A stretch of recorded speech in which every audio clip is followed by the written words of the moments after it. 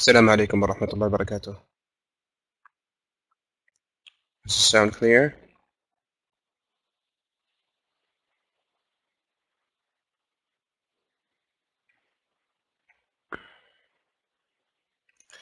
طيب. Okay, before we start, I'm using a new set of headphones and I'm kind of hearing myself in the I'm kind of hearing myself speaking. So anyone know how to get rid of that? What are the settings exactly? Anyone here?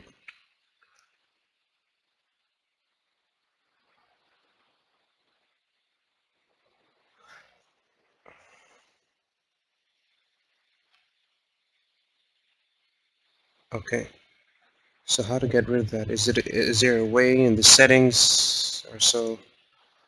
I think there's a way, but Allahu a'lam.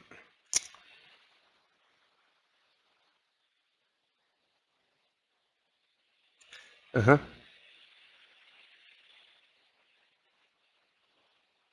No, it's the other one. The USB, alhamdulillah, there's no problem with if it's by USB, but the problem comes when it's here. Allahu a'lam. What about now? Okay, what about now? Do you still hear me? Okay, I just unplugged the speakers, so I still hear myself, but alhamdulillah, it's better than before. But does it sound clear? طيب, alhamdulillah. Better than before? طيب, alhamdulillah. Then we'll start, inshallah. Okay. إن الحمد لله نحمده ونستعينه ونستغفره ونعوذ بالله من شرور أنفسنا ومن سيئات أعمالنا من يهده الله فلا مضل له ومن يضلل فلا هادي له وأشهد أن لا إله إلا الله وحده لا شريك له وأشهد أن محمدا عبده ورسوله يا أيها الذين آمنوا اتقوا الله حق تقاته ولا تموتن إلا وأنتم مسلمون يا أيها الناس اتقوا ربكم الذي خلقكم من نفس واحدة وخلق منها زوجها وبث منهما رجالا كثيرا ونساء واتقوا الله الذي تساءلون به والأرحام إن الله كان عليكم رقيبا يا أيها الذين آمنوا اتقوا الله وقولوا قولا سديدا يصلح لكم أعمالكم ويغفر لكم ذنوبكم ومن يطع الله ورسوله فقد فاز فوزا عظيما أما بعد فإن أصدق الحديث كتاب الله وخير الهدي هدي محمد صلى الله عليه وسلم وشر الأمور محدثاتها وكل محدثة بدعة وكل محدثة بدعة وكل بدعة ضلالة وكل ضلالة في النار أما بعد.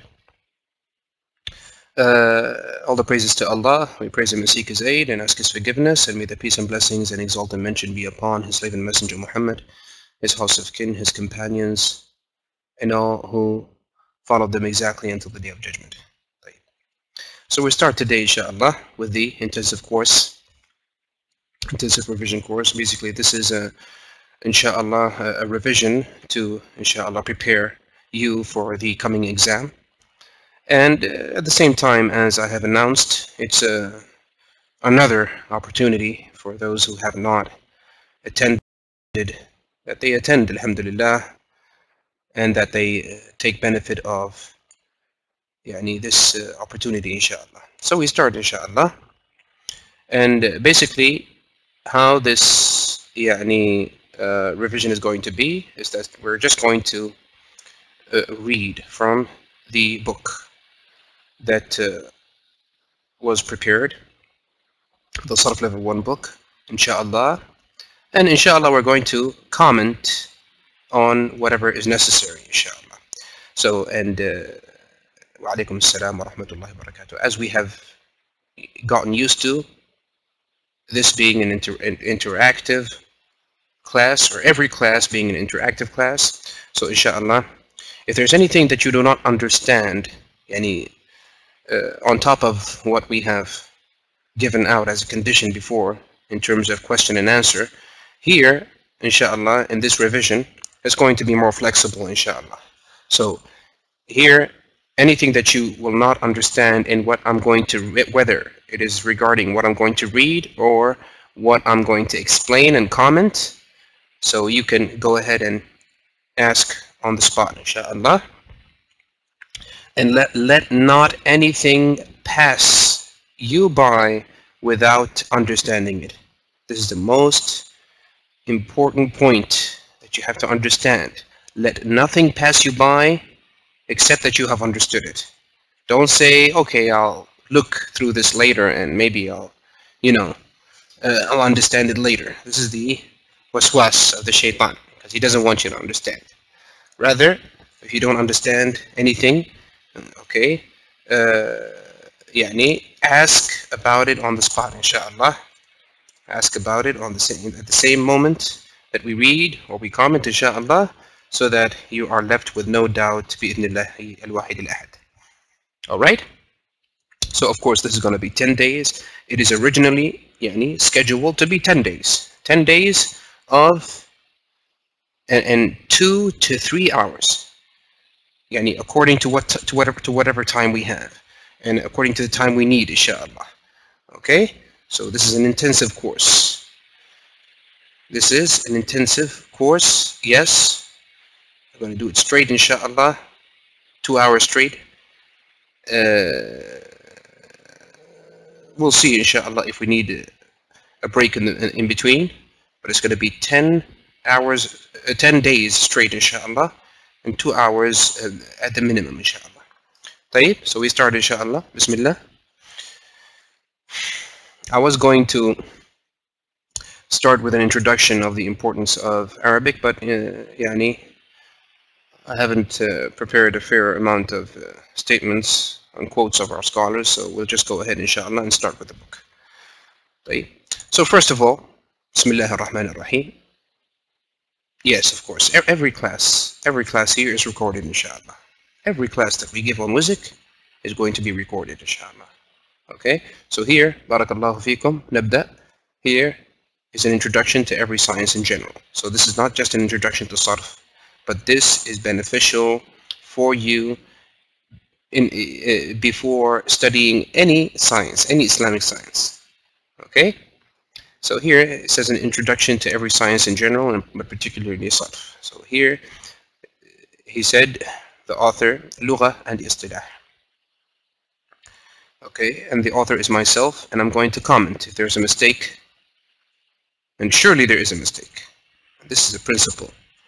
In any book besides the Book of Allah, there has to be a mistake. So there has to be a mistake here and there. And if there is, and we are aware of it, inshallah, we will comment on it. And you will, inshallah, comment respectively as we go on. And there might be a couple of changes here and there, all depending on whatever we are aware of, inshallah. So here he says, let it be known.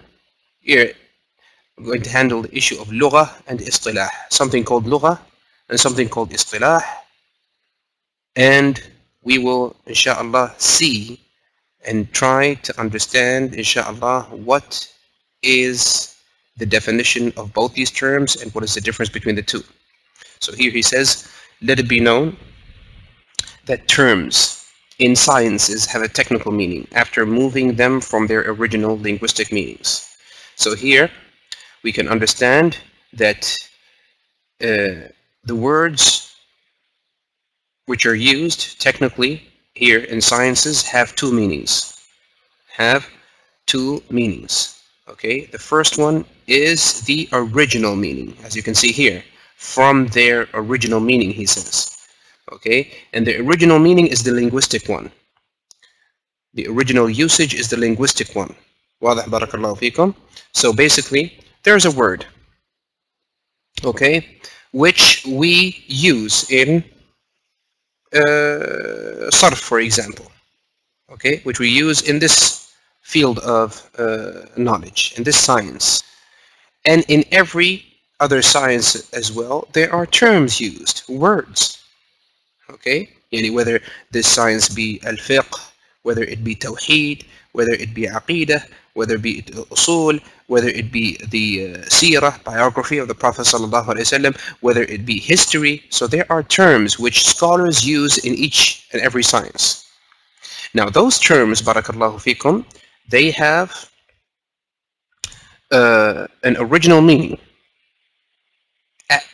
before using them technically, they have original linguistic meanings.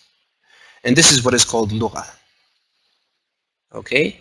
Then they have meanings which were originated and innovated with the birth of this science, or when this particular science was compiled into books and recognized as an independent subject and topic studied. There were several terms innovated which have original linguistic meanings. Okay, so here he says, let it be known that the terms in sciences, any term in any science, has a technical meaning after moving them from their original linguistic meanings. So you put an S here. See, there's first mistake. This has to be put in mind when studying Islamic sciences. Not just Islamic sciences, even every other sciences. But here what concerns us,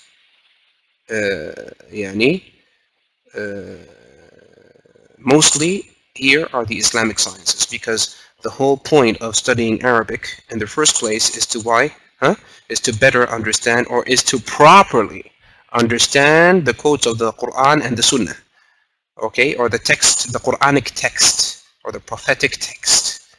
This is your point. I mean, this is the aim, and this is the goal. The goal is to properly understand, because as we have mentioned many times before, that the Arabic sciences are what are a condition, barakallahu fikum, to understand properly, not just understand. Because everyone has an understanding towards the Quranic text or the text of the Hadith, okay? But what matters, barakallahu fikum, is knowing when that understanding is considered correct and when is it considered false. Well, there. So here he says, this has to be put in mind when studying Islamic sciences. There will always be two main usages, meanings, that we are going to take to every term. To every term. This is every term. Every term, every word which has a technical meaning here has to have a linguistic meaning which it is taken from. Okay? So the linguistic meaning and the scientific technical meaning. Okay? So the original, please go ahead and stop me whenever you want, inshallah. Whenever you don't understand anything that we have just explained, go ahead and stop me and inshallah present your inquiries. Of course, whenever we finish, after each point, inshallah. After each point we finish, okay, in this issue, when we finish, inshallah, if you have any confusions, please go ahead and post them. So he says, first, number one, the original linguistic Arabic meaning of a word is called al-ma'na al-lughawi. Al-ma'na al-lughawi. Okay, in reference to the usage of a word by the Arabs for a certain meaning. Yani what? Yani, for example, there's an object, okay, and this object needed a word because words are the means of communication between people, okay, and to each people there is a certain language which they communicate with. Well, there. So this, whatever this language be, whether it be Arabic or any other language, okay, they have taken words, okay, to express whatever meaning they want to express. Okay, so there's a certain object, for example, the sun above us. Okay, now the sun, they wanted to use a word to express that sun which is in the sky. So they said the word, for example, shams. Shams. So they have placed this word for that particular meaning. this particular word for that particular meaning. Okay, and this is what is called the linguistic use. This is what lugha means. Basically, lugha means words which are used to express certain meanings. Certain words used to express certain meanings. This is what we call lugha. واضح? So again, the original linguistic Arabic meaning of a word is called al-ma'na al-lughawi, in reference to the usage of a word by the Arabs for a certain meaning which is called lugha. Until here it's understood, everyone? Okay. Then number 2, the scientific technical meaning of terms, which is used exclusively amongst the scholars of a particular science, is called al-ma'na. Al-ma'na means the meaning. Al-ma'na means the meaning. Al-ma'na al-istilahi means the technical meaning. Al-istilahi means the technical meaning, taken from the word istilah. Istilah, which is defined as the agreement of a certain group of scholars on giving something a name after moving it from its original usage. Then here he gives examples. And here he put it into detail. He put this definition into detail, saying we can only understand what certain scientific terms mean, such as sarf. Sarf is a technical term. Nahu is another technical term. Balagha is another technical term. Okay? So we can only understand what certain scientific terms such as those mean when we know the original meanings of those words. Because all of those words, sarf, nahu, balagha, all of those have original meanings, which is the linguistic meaning. Okay? So the scholars always mention the two meanings of a word, although they want to convey the scientific technical meaning. See here, when they want to teach you this field of knowledge, the point is to make you understand the technical meaning or the linguistic meaning? The technical meaning, right? So what matters here is you knowing the technical meaning. Okay? But why on top of that do the scholars define the meaning of a word or define the word linguistically? Is to show you here, he says, in order to show the relationship between the original usage and the technical usage. Why? Because it gives you a better understanding of why this term was used for this meaning. It gives you a better understanding. So here, he says, they bring the original meaning used by the Arabs to show the connection between the two, the relationship between both meanings that shall always be there. Okay? Now this is a different, let's take some examples, inshallah. For example, bid'ah. Bid'ah. Okay? Now this is a word, an Arabic word, that is used for a meaning, linguistically. In the Arabic language, the word bid'ah means what? It says its lugha, meaning, the meaning linguistically, is innovation. A bid'ah is an innovation. Okay? Anything which was innovated is called a bid'ah. Anything which is new, okay?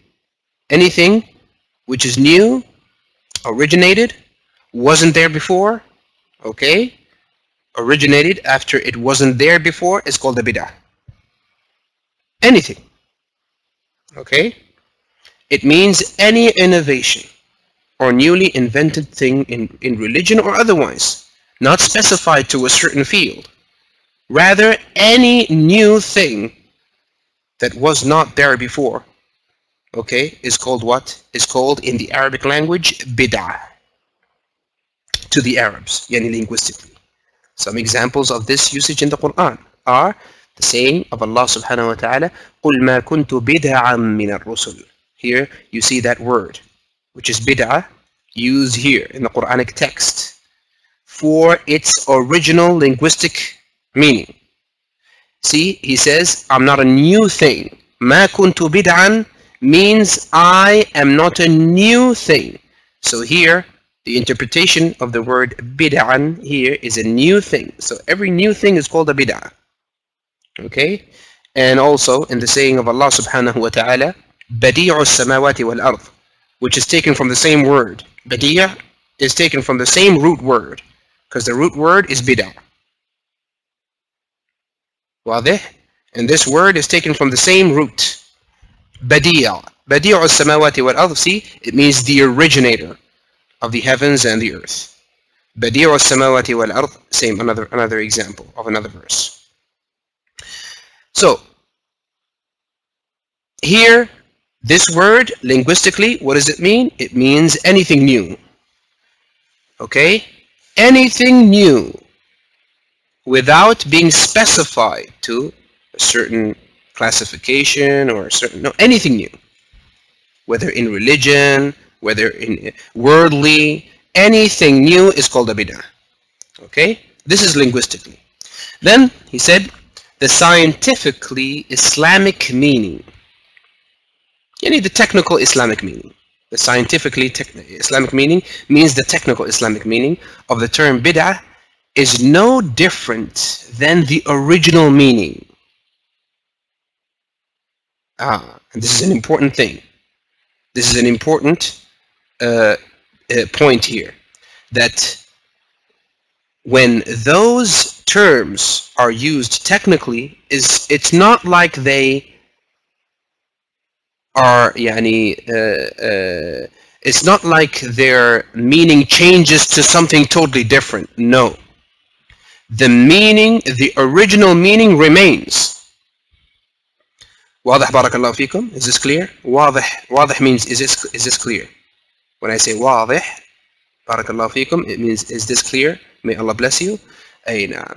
So when we shift and change, or when we transfer this word from using it linguistically to using it technically, do we change the original meaning it is upon? No. We don't change completely, but what do we do when we use it technically? We only specify it. We only narrow down its meaning. Right? So, before or after its meaning was general and not specified to anything, by using it technically, we specified. Go ahead. Go ahead. Ask without permission, inshallah. Whatever you have. But it's not changing the meaning somehow. Yes, it's not changing the meaning. Not changing in the sense of totally giving it a different meaning. No, but changing in the sense of specifying it. Before it was unspecified. Because bid'ah, now bid'ah for example, what does it mean? What did we say it meant? Bid'ah?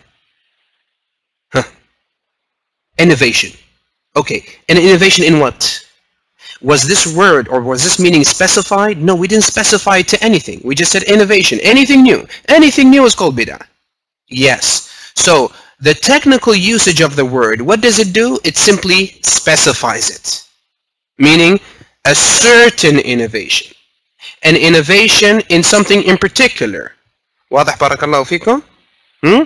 This is basically what it is. This is basically what we do, or what the scholars do when they use a word technically. Okay? Whether that technical meaning is in certain sciences, or whether those words are used by Allah or His Messenger for a certain Islamic meaning. So he says here, it means innovation, but only from the certain religious aspect. See? So then again, he says, the scientifically Islamic meaning of the term bid'ah is no different, or better to say, it's not totally different. Okay, and what is meant here when we say is no different means it's not totally different. Okay, it's not totally different than the original meaning. It means innovation, but only from a certain religious aspect. In other words, the word bid'ah linguistically includes every new thing which is innovative. Yeah, you can overline it, and then see the way. Let me give you the proper way of the scholars to يعني, write a comment on something, on a certain text. Okay, I'm going to give you now the professional way to do it. Okay, so this is the professional way to do it, is to take the pen. Okay, and what we're going to do here is, for example, what do we want to change, or what do we want to write a comment on, is no different. So here we overline it with the pen. Pardon me, because I'm doing it with the mouse, and you know how it's difficult. So you overline it, and then you write on the side of the page, on the margin. Okay, you write, for example, meaning, يعني, meaning, etc. Meaning not totally different. You write here in this manner. Okay, this is the professional way of writing comments on your book. Okay, whichever book it is. This is the professional way, the way of our scholars, that they don't strike through, or don't يعني, for example, you know, yes, don't strike through the piece of text. Rather, overline it. Okay, and then, yes, exactly, and then write your comments, whatever comments you have, write it on the side. Okay, yeah, overline, better overline. Overline is better, huh? Now, overline it, and that means that you made a comment on it. Yes, exactly. واضح? Okay, طيب. So here, نعم. In other words, where were we? Yeah, in other words, the word bid'ah linguistically includes every new thing which is innovated. Every new thing, any new thing, every and any new thing which is innovated is called bid'ah. Whereas the same word in Islam, yani technically, because some words, barakallahu fikum, are used in Islam for a specified meaning. Okay? In Islam, it means what? A particular kind of innovation, which is the innovation in religion only. That bid'ah, which you hear in religious talks, yes, which, yani when you hear this word in religious talks, right, the sheikh, what does he mean when he uses this word? He uses this word for an innovation which is what?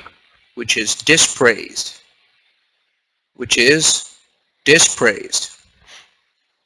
Whereas the same word linguistically, huh? Yes, of course. Whereas the same word linguistically could mean something praiseworthy or something not. Could mean something praiseworthy, yani because being innovative is not always bad from a linguistic point of view. Yes? Okay. Hold on, you can نعم.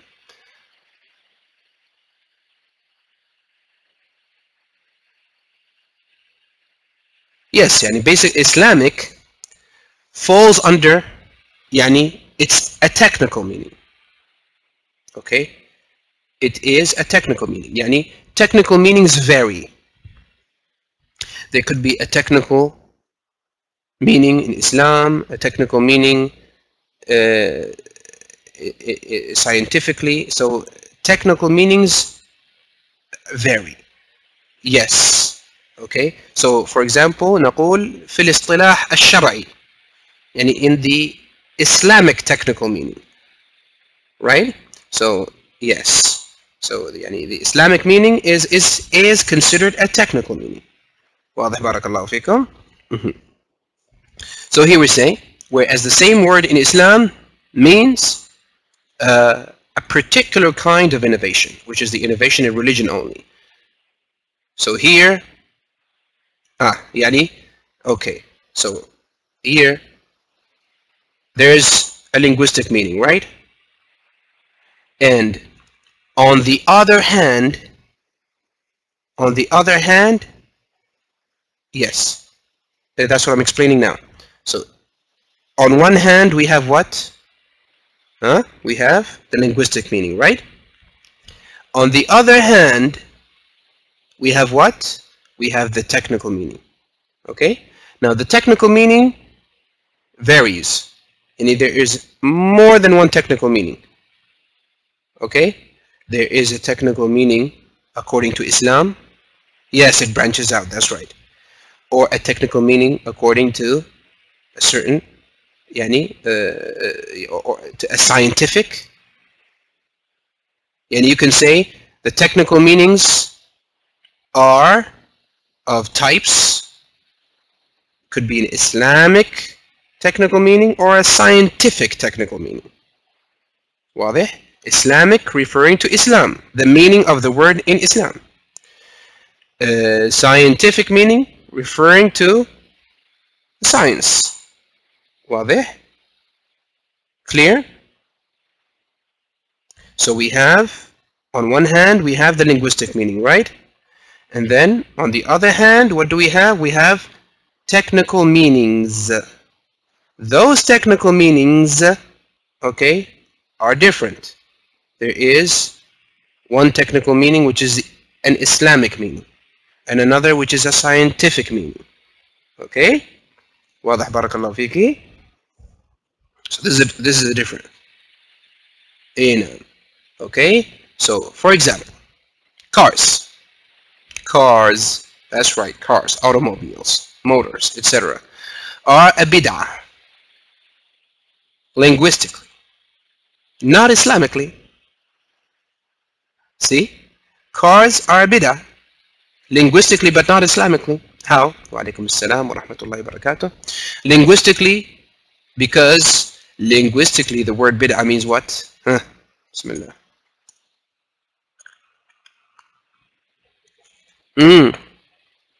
Means what? Anything new. Anything new.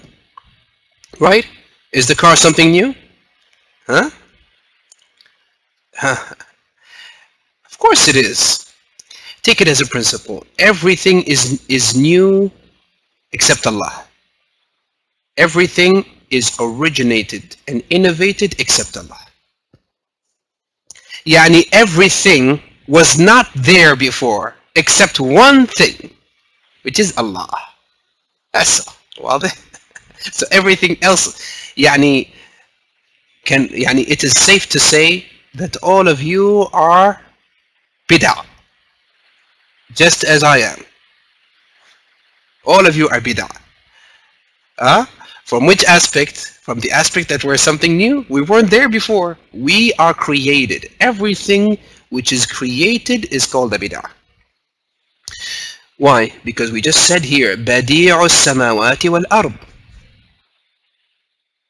نعم. قولي كل شيء محدث إلا الله. محدث. محدث, that means new. طيب. بديع السماوات والأرض, it means what? The originator of the heavens and the earth. Which means that the heavens and the earth are what? Are new. The heavens and the earth with everything in it. Angels, humans, jinn, all of us. Every single thing, all existence, barakallahu fikum, is new, originated, except what? Except Allah subhanahu wa ta'ala. Right? So cars are a bid'ah, linguistically. But are they a bid'ah in Islam? Yani Islamically? When we talk from an Islamic point of view, in respect to Islam? No. Why? Because the meaning of the word bid'ah in Islam is what?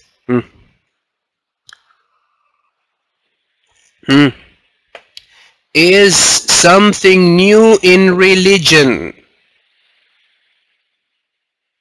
Good. It's a negative meaning. Something new in religion.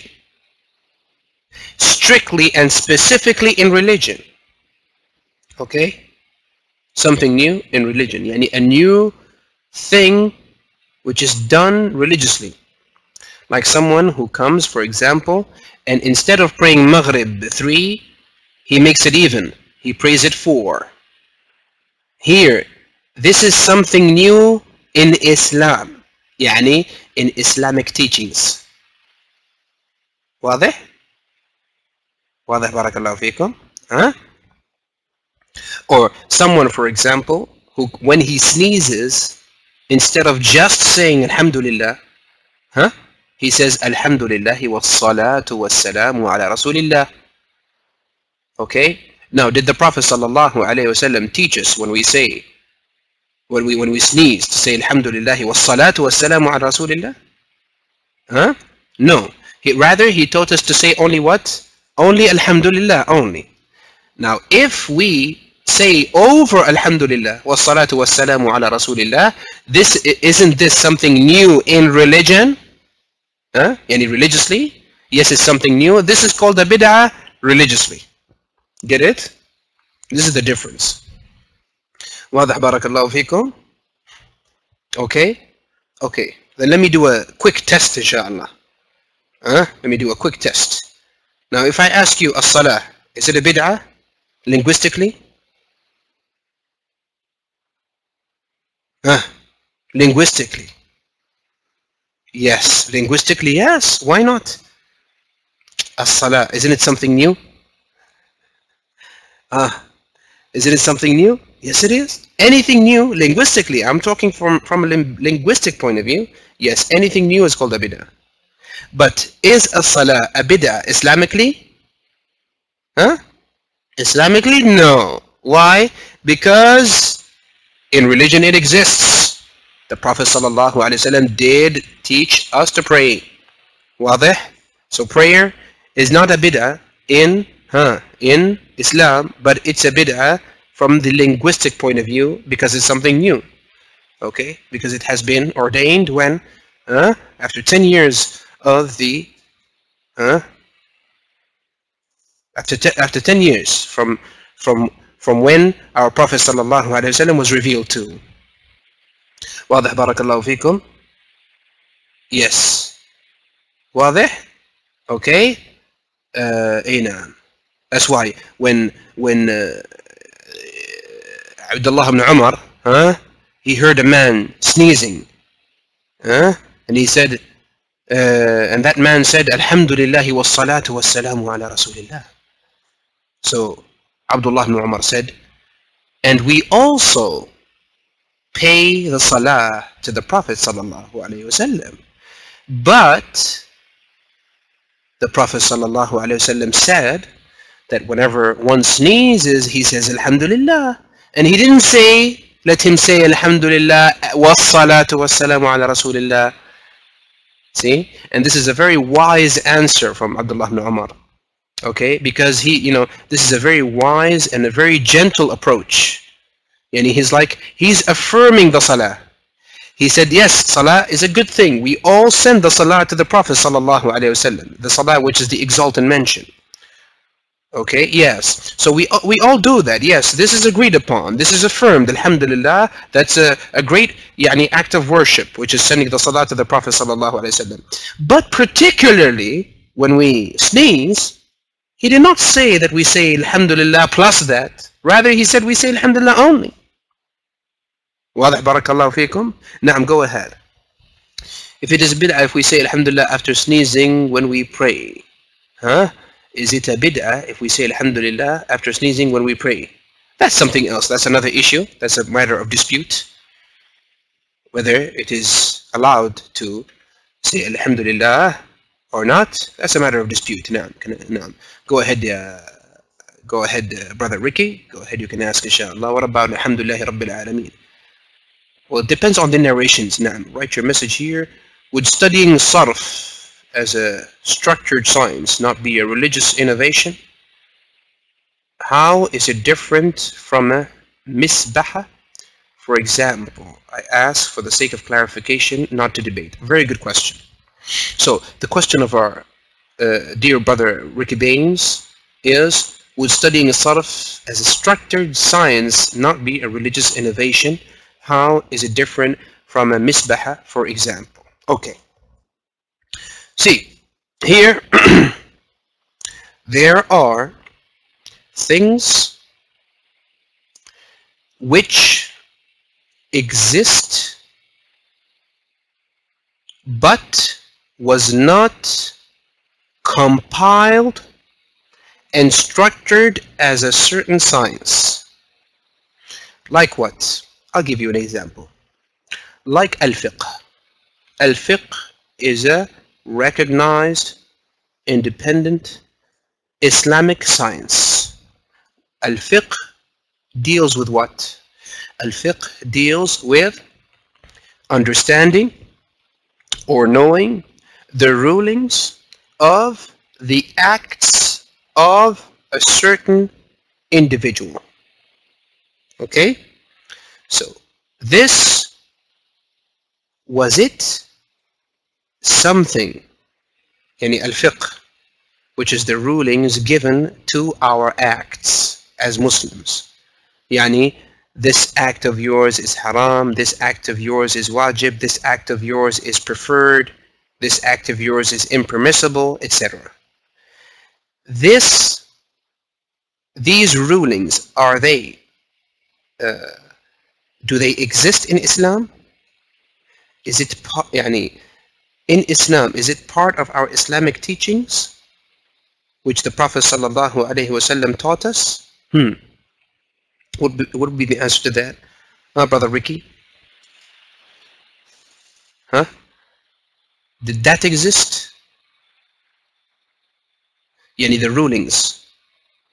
All the rulings which the scholars talk about fiqh, of course they do. Yani for example, I give you an example. The salah being obligatory, does that exist in Islam? Huh? Yes, it does, because it is in the Quran, where Allah subhanahu wa ta'ala says, enjoy in prayer. And it is in the Sunnah, where the Prophet sallallahu alaihi wasallam says that he was ordered, or he was ordered by Allah to convey to the people that it became obligatory upon them to pray 5 times in a day. So this existed in Islam. It is there. All the scholars did, when they turned fiqh, which is jurisprudence, in a certain knowledge, in a certain field of knowledge, is they have just organized it. So it is not that they have innovated something, no, but they have just gone to the things that already exist and they just organized it. Yani they made it as a certain, as a single topic which is studied. So they went and gathered all the rulings which are asked of in Islam, the rulings of a certain individual, and which deal with only the outer acts, not the rulings of creed and belief, and they gathered it into one subject and they called it fiqh. Okay? The same thing goes to sarf. The same thing goes to sarf. Now sarf, as a topic, as a certain science, okay, it deals with words and how they change forms, how those words change forms. Now, how those words change forms, or how the Arabs changed the form of one word to another, did that exist or didn't it? What do you think? Did that exist?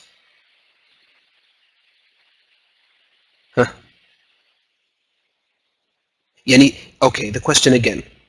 The question is the Arabs using different forms of a word or changing a certain form. Let's say, for example, in the word, for example, abada.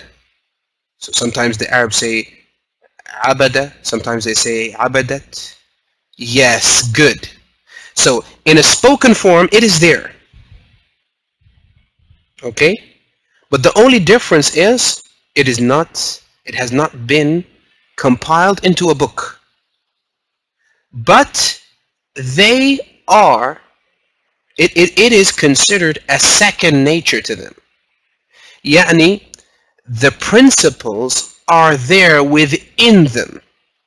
They do not need, and they did not need at that time, to write down those principles upon which their speech is based. Why? Because they were the people of it, the people of the language.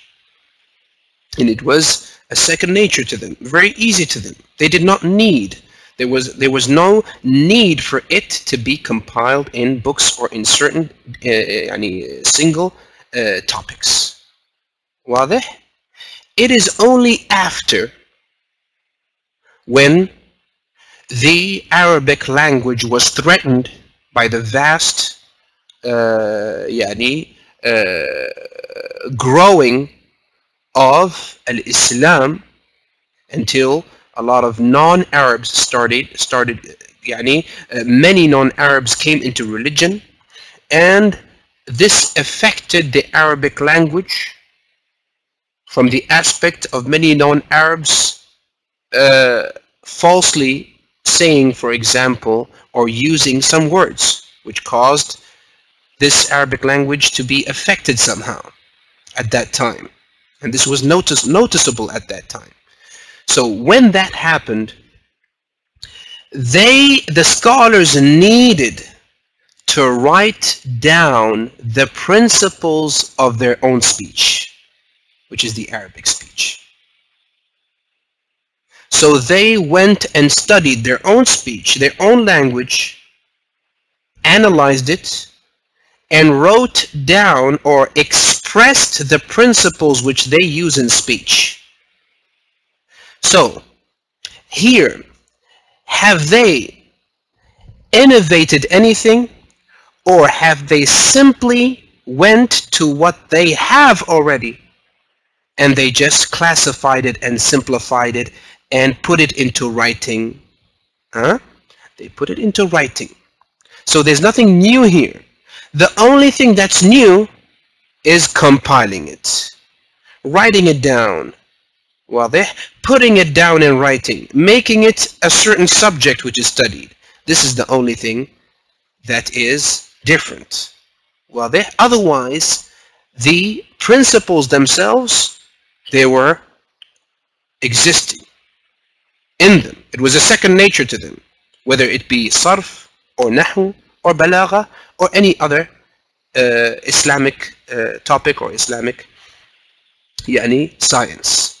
Now the difference between this and al-misbaha, okay? First of all, you have to know that these sciences which we are studying now are means to knowing our religion. They are not meant directly. It's not like the Quran and the Sunnah, or matters of belief which are meant directly, which you learn not to reach to something else, but learn it directly, because this is directly what you want to know.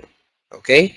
These sciences, which is this Sarf and Nahu and all those sciences, are means of access to properly understanding what we want to understand directly. In example, the Quran, the Sunnah, etc. Okay? This is from an aspect. From another aspect, al-misbaha, okay, what is defined as al-bid'ah in Islam, as innovation in Islam, is something which was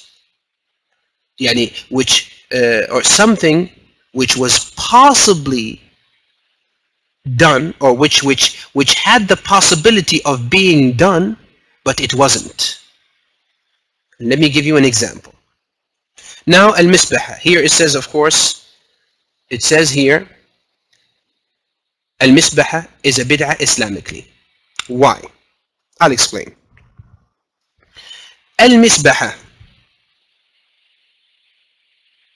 okay, did or was it possible for the Prophet sallallahu alaihi wasallam and his companions to use such a means of mentioning Allah? Was it possible to them? Was such a thing as al-misbah or what resembles it, was it available for them to use? What do you think, brother Ricky?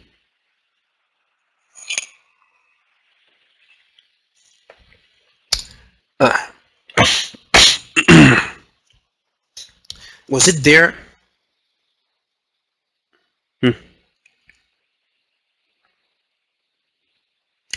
Yes, good. But regardless the fact, يعني, could it be that or was it,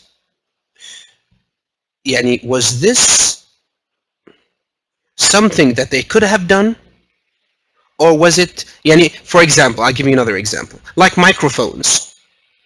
Could they use microphones, the Prophet ﷺ and the Sahaba? No. Why? Because it wasn't available at their time, right? But the misbah, which is counting the invocations with stones or beads, was it available to them? Yes, it was. Okay? So it was available to them. Now, it was available to them although they have not done it. Although they have not done it. Yani the reason was available. Yani the reason for them to do such a thing was available. But on top of that, they did not do it. So if they knew that they were able to do it, but they have not done it, what does this mean? This means that they saw that doing it is of no good, because it is not something which Allah subhanahu wa ta'ala taught his prophet, then his prophet had to teach his companions. واضح بارك الله فيكم. And as proof to that, one of the companions came and saw a group of people using beads or using stones to count their invocations. So he approached them and said that you are doing something which the Prophet ﷺ did not do, neither his companions. So he conveyed to them that this thing which you have done, the Prophet was able to do it and his companions, but although he did not do it, and whatever they did not do, then it is not preferred for us to do, because if there was something good, surely the first thing who would do it is our Prophet ﷺ and the companions. Okay, now this is al-misbah. Now how is this different from compiling Sarf and all those sciences in those books? Now at that time, did they need to do it? Did they need to write down the morphological principles or the grammatical principles, or they did not need to do it at that time? Why? There's no need, because it was a second nature to them. Because they had the Prophet ﷺ among them, they go and ask him all the matters of religion, and it was the time of legislation. It was the time where laws and the rulings of Allah were being legislated. Okay? So there was no need whatsoever at that time that there be any writing. Although later on, the Quran needed to be written down. Then the Sunnah needed to be written down. You get my point? So because the reasons weren't there before, there was no need to do it. But now, are the reasons there? Yes.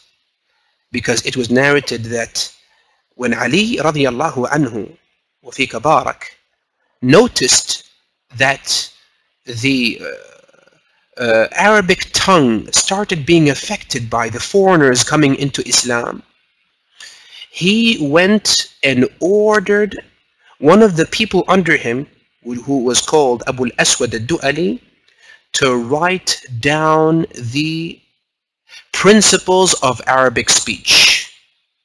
To write down the principles of Arabic speech. Why? Because he noticed that people are starting doing mistakes in the Arabic language. So to preserve this language from being corrupted, because why? Because if this language was corrupted, then we would not be able to understand properly the Quran and the Sunnah. So that's why it was needed at that time that those sciences which already existed to be compiled into books. But this is different than the Misbah, because the Misbah was already there. واضح? The reason to count the invocations was there, although they did not do it. واضح? This is the difference between the two, and I hope this answers your question. Barakallahu feek. Okay, so here it says Al-Misbah is a bid'ah Islamically because it is an innovation in religion. It is an innovation in religion. And it is also a bid'ah linguistically because it is an innovation in that sense, etc. واضح? Sunnah. There you go, Sunnah. The word Sunnah. Sunnah is an Arabic word. It has a meaning linguistically. Its lugha meaning is the way. As Allah subhanahu wa ta'ala said, سُنَّةَ مَنْ قَدْ أَرْسَلْنَا قَبْلَكَ مِنْ رُسُلِنَا وَلَا تَجِدُ لِسُنَّتِنَا تَحْوِيلًا. This is our sunnah, our rule or way. So the meaning of the word sunnah linguistically, according to the Arabic language, is the rule or the way. Now, this is the linguistic meaning, okay? Now, the scientific Islamic meaning, okay, is still the way. See, subhanallah, you notice, what are those two words here? The way. Is this different from the way here? See? The main meaning is there. But this is the way and that is the way. But the only difference is, how does the Islamic meaning differ, or any technical meaning differ from the linguistic meaning, is that the Islamic meaning or any other technical meaning is what is specified. The way of someone in particular, who is who? Who is the Prophet sallallahu alaihi wasallam, referring specifically to his sayings, actions, approvals, life, etc. So there are two meanings in the scientific. There are two meanings in the scientific istilah usage for the term sunnah. Okay, the scholars of jurisprudence, or to the scholars of jurisprudence, here this is what I mean. See, different technical meanings. It could be, because to a word there could be more than one technical meaning according to how many sciences use this word. Do you get this one? Sometimes the same word is used in many sciences, and because it is used in many sciences, it could have many different technical meanings. واضح? Like the word as-sunnah, it is, according to the jurists, it has a certain meaning, and according to the scholars which speak about the basic principles of jurisprudence, it has another meaning. And according to the scholars who speak about the narration of the hadith of the Prophet ﷺ, it has a different meaning. Okay? So, to the scholars of jurisprudence, it is a preferred act in Sharia. Meaning that act which is deemed to be preferred, that's called sunnah. According to who?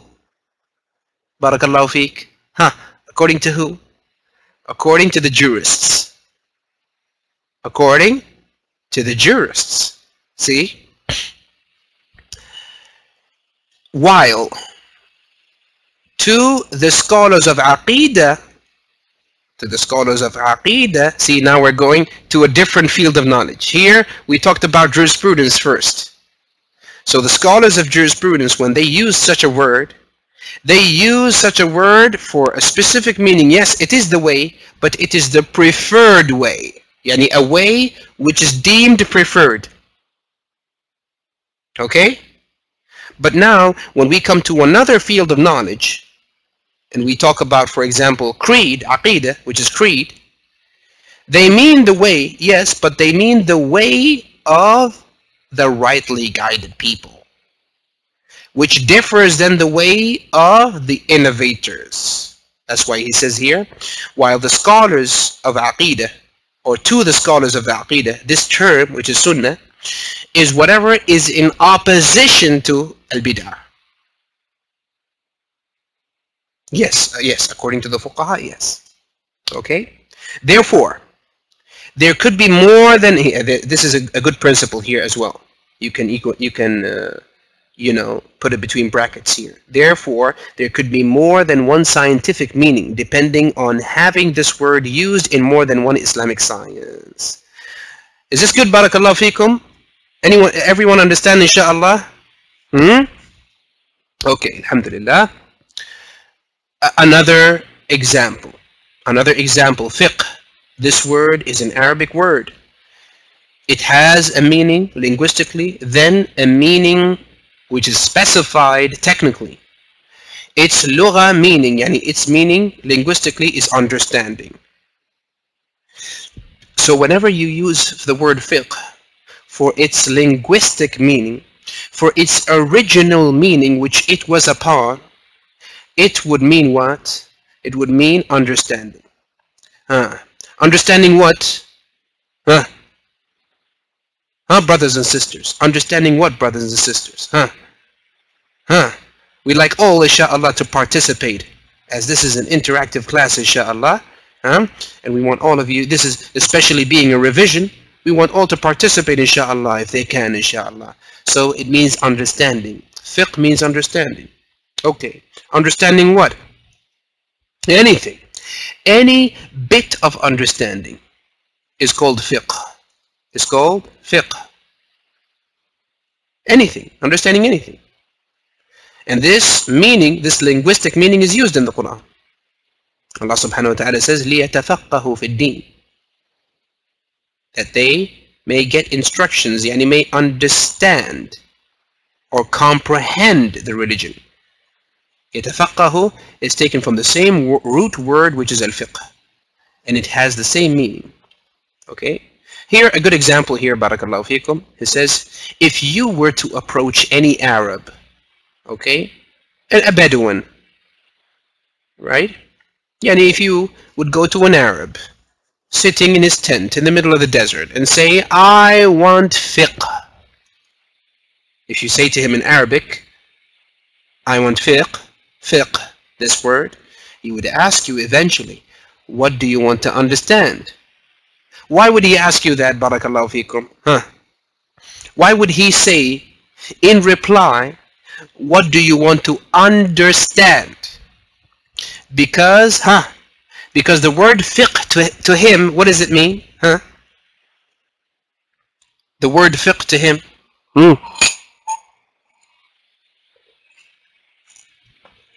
it means understanding. Okay? Unspecifically. Generally, yes. The minute you say fiqh to him, it means understand. So obviously he's going to say understand what? Right? So if you don't specify it to him, it will still be general. Well, there. So he would ask you eventually, what do you want to understand? Right? But if you were to approach a scholar of fiqh, scholar of jurisprudence, and say, Ya Shaykh, I want fiqh. Now here, the word fiqh, to the scholars of jurisprudence, it also means understanding. But it means understanding something particular, which is understanding the rulings of Allah. other than creed. It means understanding the rulings of Allah other than creed. Yes, technically. So when you go to a certain scholar and you say, I want fiqh, he wouldn't ask you what the Bedouin asked you. You want to understand what, young man? Rather, he would say immediately, go get Zad al-Mustaqni', for example. The Zad al-Mustaqni' is a certain book in jurisprudence. Okay? This is because fiqh has another usage among the scholars of jurisprudence. The scholars took this word from the Arabic usage and gave it its own meaning technically, which specifically refers to understanding something in particular, which is the understanding of the Islamic rulings which aren't related to creed. The Islamic rulings which aren't related to creed. واضح بارك الله فيكم. Is this clear?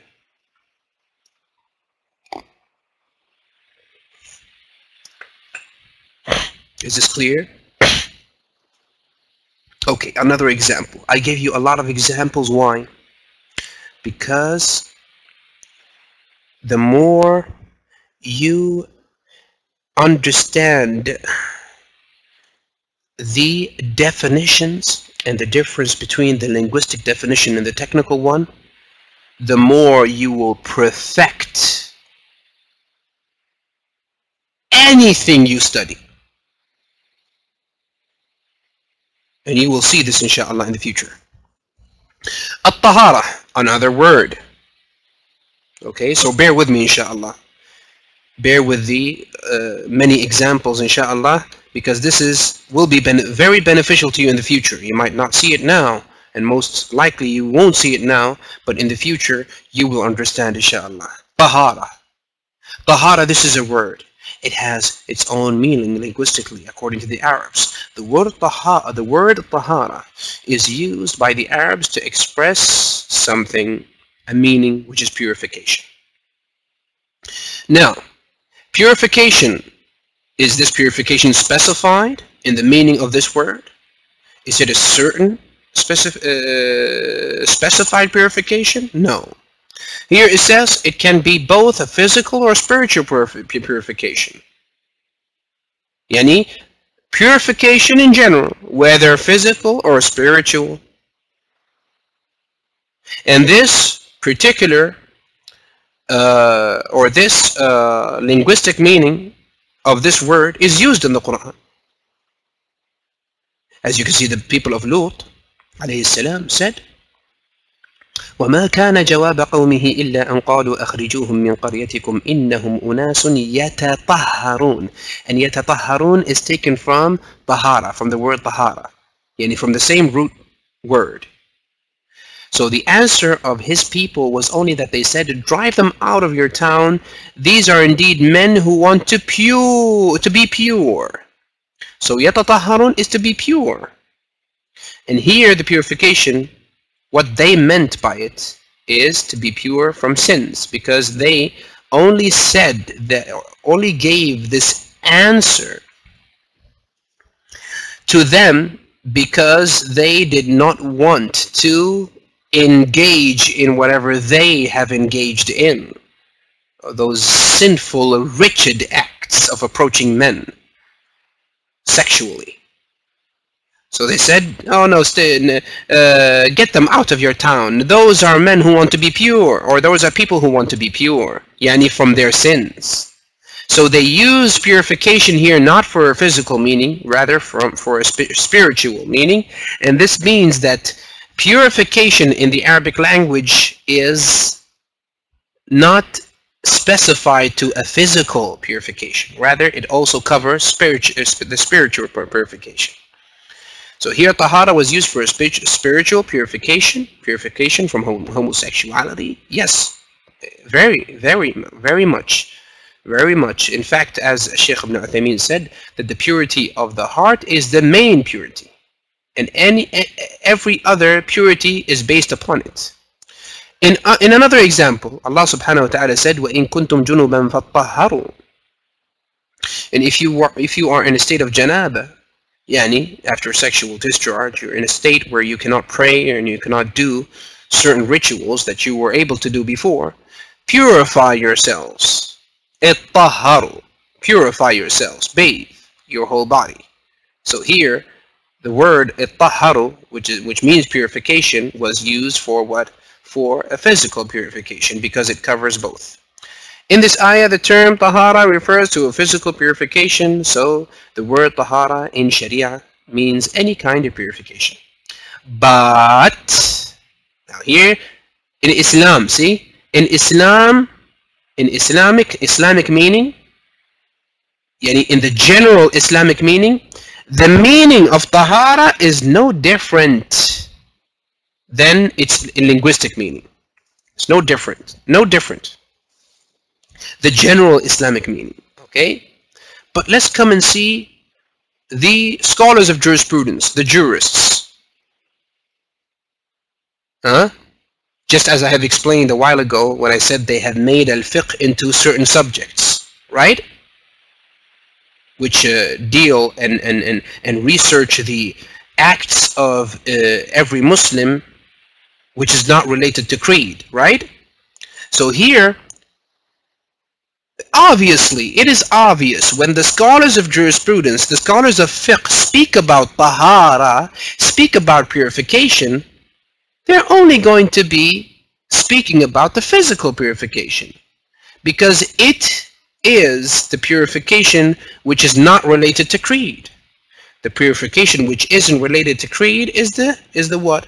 Is the physical purification. Okay? So they said,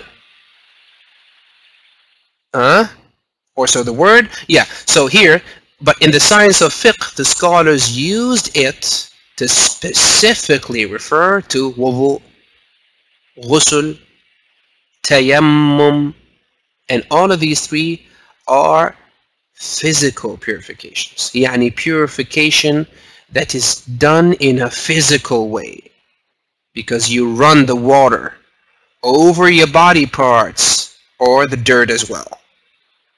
Okay? See, this is different. See, here, Sister Amana, here we have more than one technical meaning. See, we have an Islamic meaning, which is a technical meaning. Then we have a scientific meaning, which is a technical meaning also. So here, more than one type of a technical meaning. In the above ayah, is it linguistic? It's linguistic. واضح? Okay. Then here, another one. The word salaf. Salaf is lugha meaning, and this word linguistically, it means anything that came before. Yes, linguistic. In the ayah, which ayah? This one?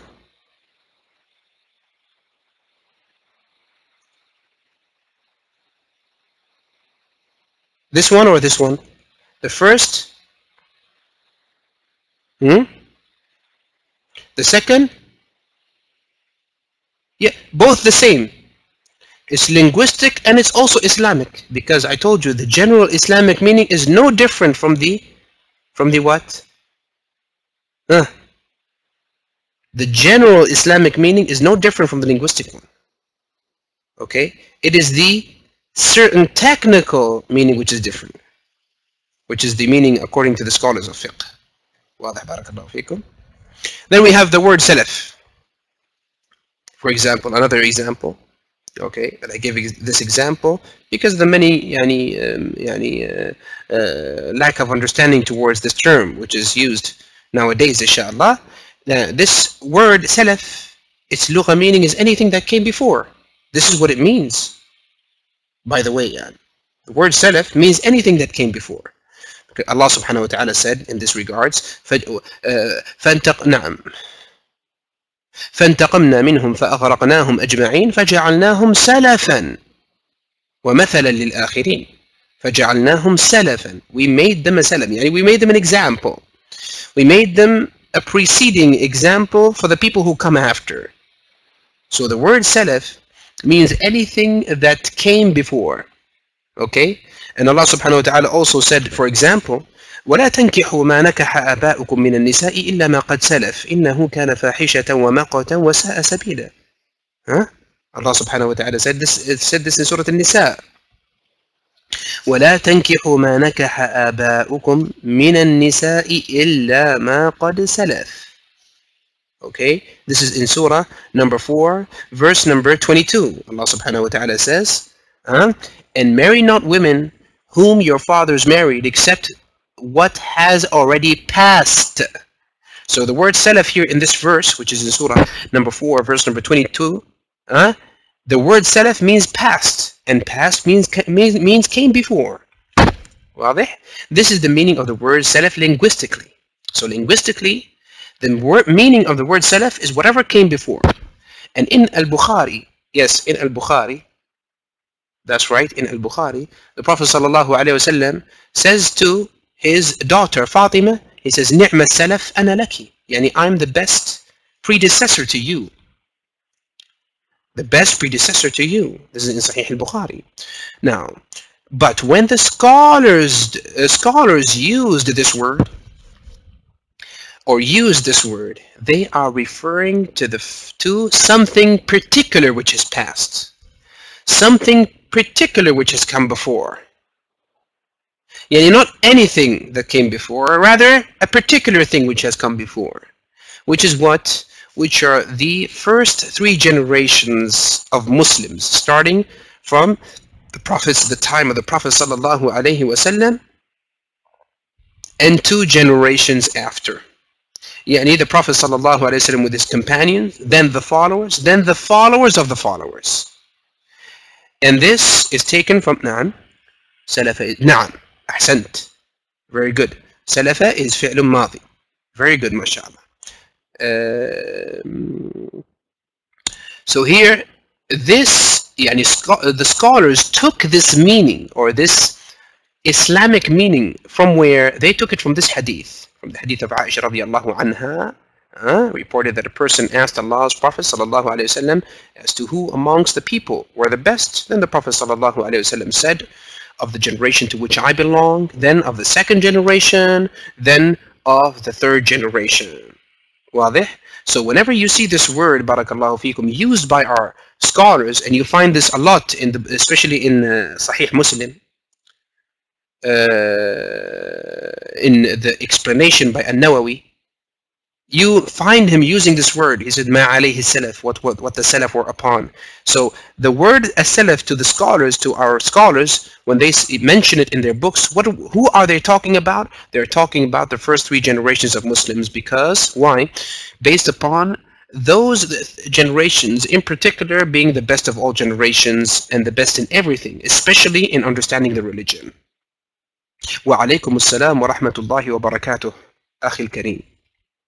Now we took a lot of examples, and we got to know and understand, inshallah, well, what is the difference between the linguistic usage and the technical usage. Okay? Now we want to know what is the meaning of this word, which means technical. Istilah. Istilah means technical. Okay? This word in itself, it has a linguistic meaning and a technical meaning.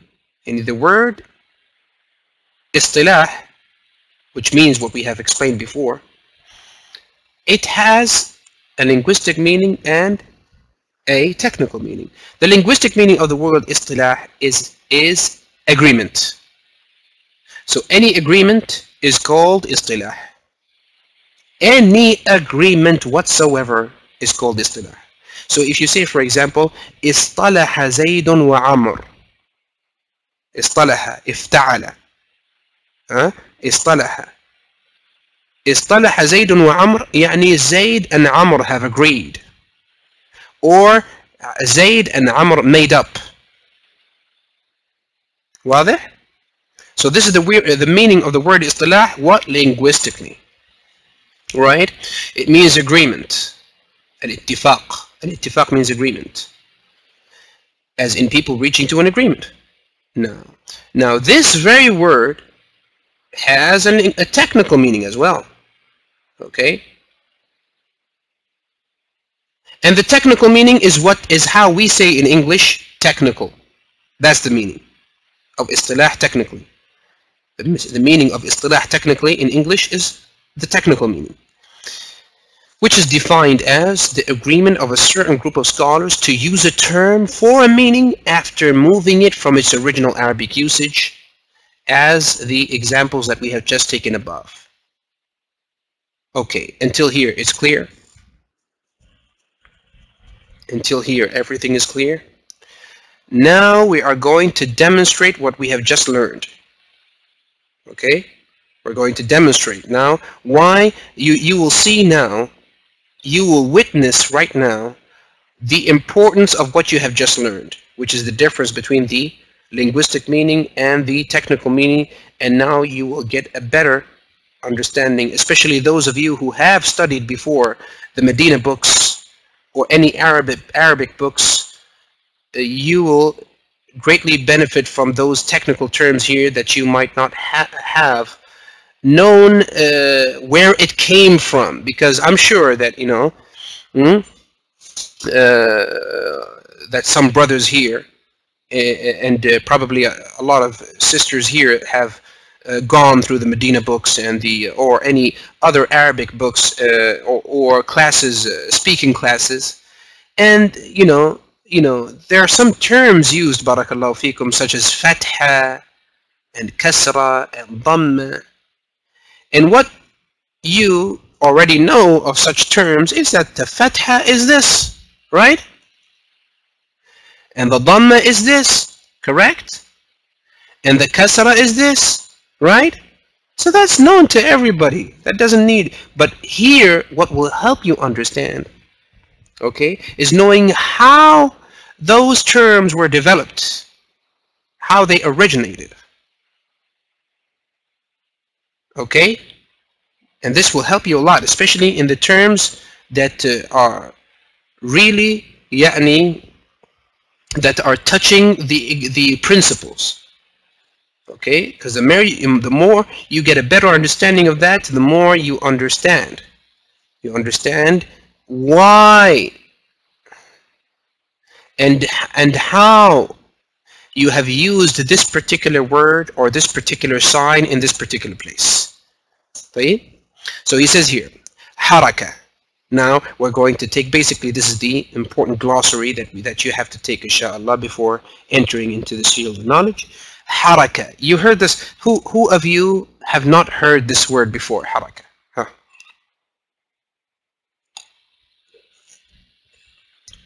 Good. Only one? Huh? Haraka, haraka. So all the rest have heard of this word, haraka and harakat. Okay, good. Haraka and harakat. The plural of it is harakat.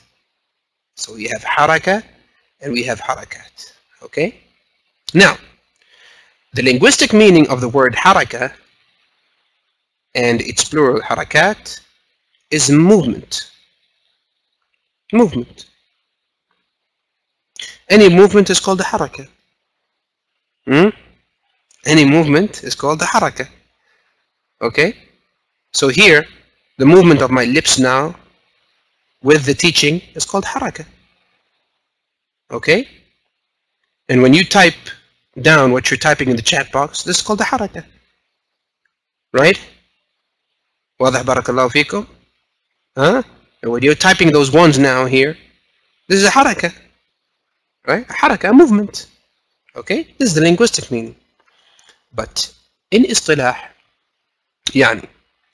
technically, the meaning of al-haraka refers to the movement of the mouth that occurs while making the vowel sounds of the three harakat. And basically, this is a complicated definition, but let me give you a better one, is the signs which express the certain sounds spoken with letters. The signs which the signs of certain sounds spoken with letters. Okay, so if you want something nice and simple, you can write that as a definition. Okay, there are certain signs for certain sounds spoken with letters. Okay, signs of certain signs of certain sounds which come with letters. Yes, that's it. Certain signs of certain sounds which come with letters. That's a nice, simple definition. If you want it simpler than this. So certain signs of certain sounds which come with letters. واضح؟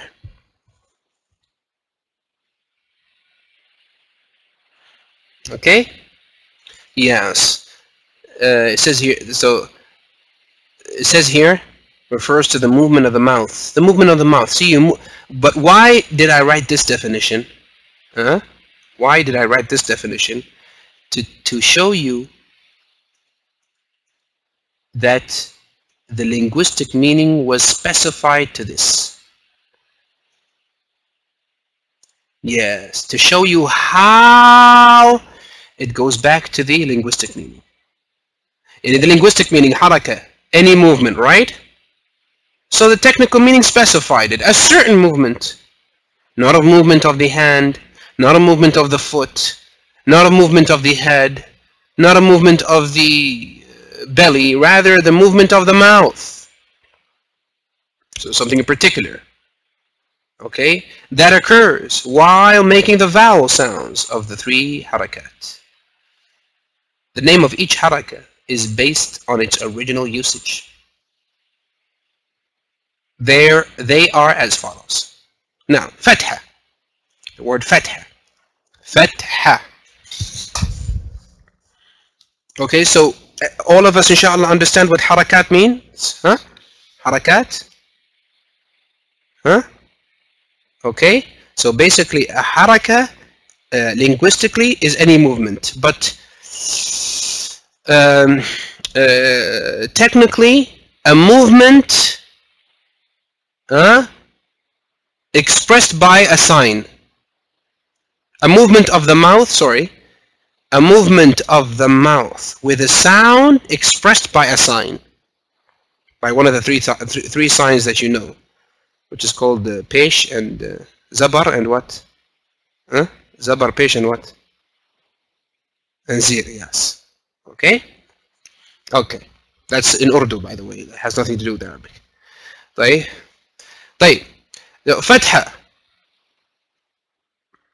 Fatha originally means an opening. Fatha, we call this tilted dash above the letter which expresses the sound a,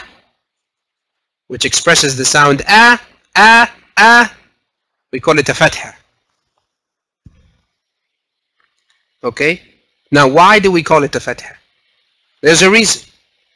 Or why have the scholars called it a fatha? Why this particular word? Why this particular term? Out of all the words in the Arabic language and in the dictionary, why have they taken this word particularly? Well, so this is basically what we're asking.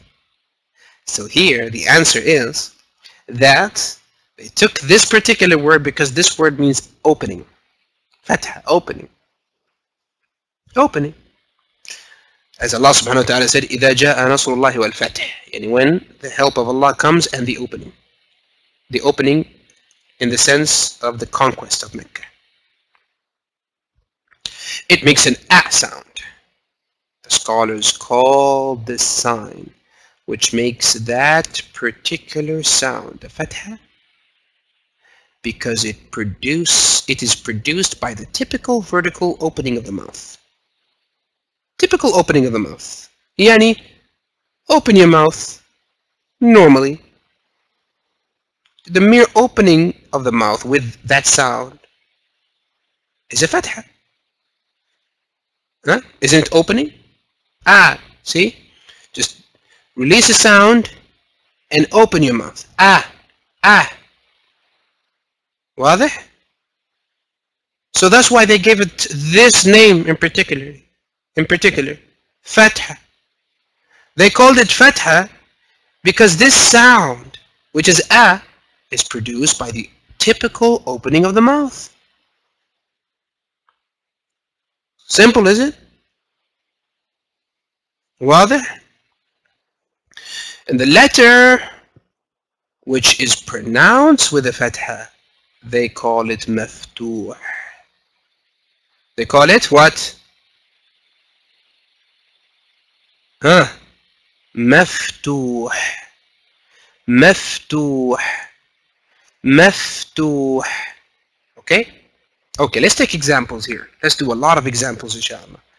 Now here, what is the first? So the fatha, barakallahu fikum, the fatha is this, pardon me, is this sign over here. Let me just, let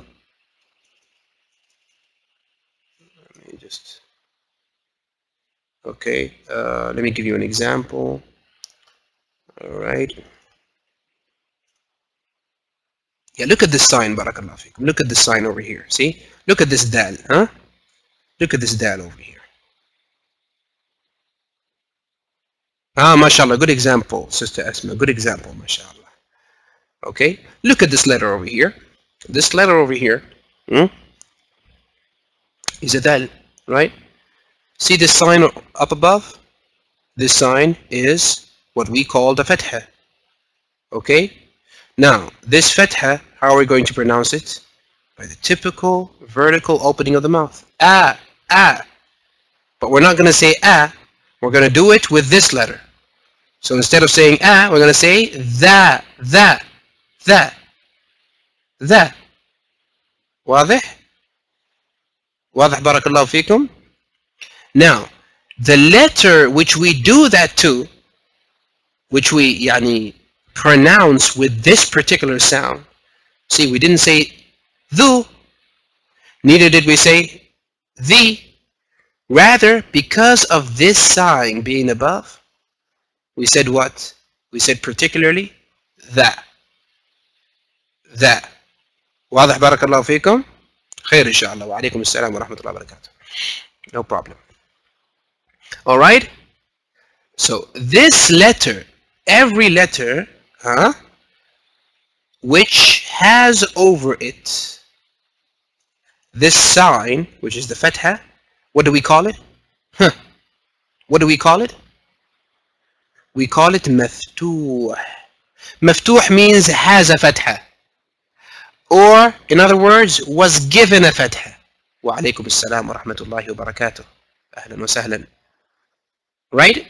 So, and again, maftuh means a letter which has a fatha, or a letter which was given a fatha. Okay? And better to say a letter which was given a fatha. Maftuh. Yani given a fatha by you. Wadah barakallahu fikum. Okay? This is maftuh. Okay. Here, إذا جاء نصر الله والفتح. Okay? Please, let's work together, Let's work together, inshallah, on this. You see this verse here on the board. Okay? Now, where is the first fatha? On which letter? Here. The first fatha that you see is on which letter? Is on this letter. Very good, which is called al-dhal. Okay? Okay, how do we pronounce this letter? With this fatha? Just open your mouth vertically. That. Right? Okay. Now this that, what do we call it? Because it has a fatha, what do we call it? Very good, mashallah. We call it maftuh. Why? Because it has a fatha. Okay? So because this letter has a fatha, what do we call it? We call it maftuh. Why maftuh? Maftuh, linguistically, what does it mean? Maftuh means was opened. Was opened. Okay, but they said maftuh using the technical meaning. Yani was given that sign. Okay? All right. Where's the next fatha? The next fatha is on which letter? Good. The jim. Where's the lam? You mean this one? No, this is not a lam. This is an alif. Okay? The jim. The jim. واضح? Not Jeremy. Jim. Okay? Jim. The jim here has a fatha. Okay. Now, how is remember, be careful, huh? How is a fatha pronounced? Good. Okay? So you're going to do that same sound but with the jim. J, j, j. So how do you do it? Ja, ja, ja. See? So when you did that, how did you do that? You opened your mouth. Simply. Ja. I know. Barakallahu fiki. Ja, ja. واضح؟ Ja. واضح؟ Okay, the jim here, the jim with this particular haraka. What is it described as? What can we call it as a description? Maftuh. Why? Because it has a fatha. It was given a fatha. واضح بارك الله فيكم.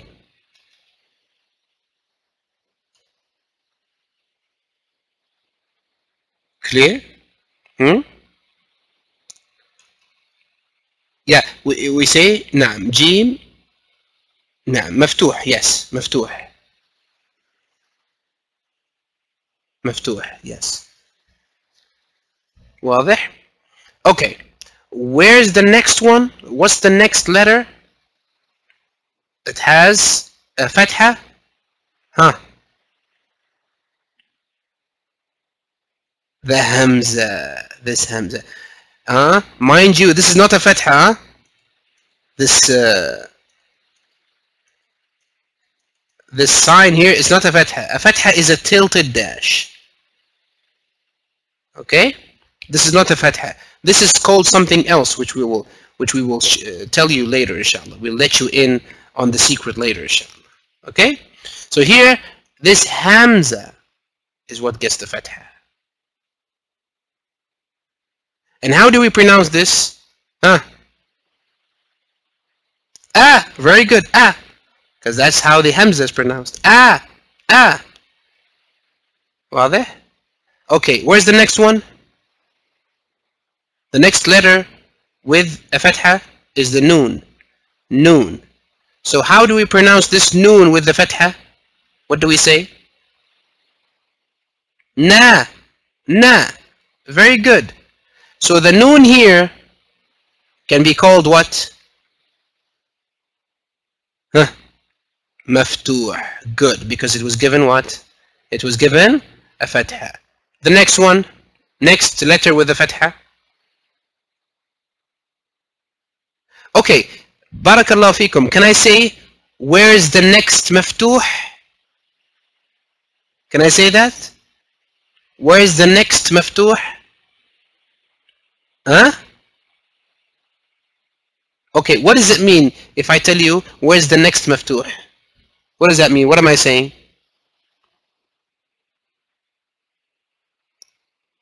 Good. Where's the next letter with a fatha? Good. So where's the second, the next maftuh? The lam. Allah. La. Good. Okay, where's the next maftuh?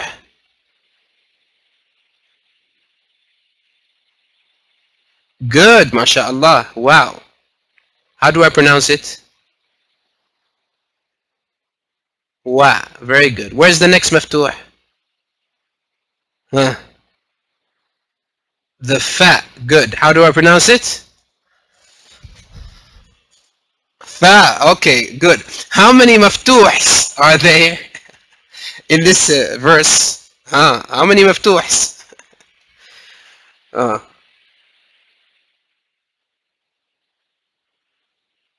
7. Good, mashallah. 7. Okay, واضح بارك الله فيكم. Good, okay. All right. Okay. Number 2, كسرة. كسرة. Now the كسرة is simply the tilted dash under the letter. Okay? So if the tilted sign comes over the letter, then it's a fatha. And if it comes under the letter, then it is what? It's called kasra. Simply the difference. Okay? Now, let's get to know, inshallah. Let's get to know about this kasra.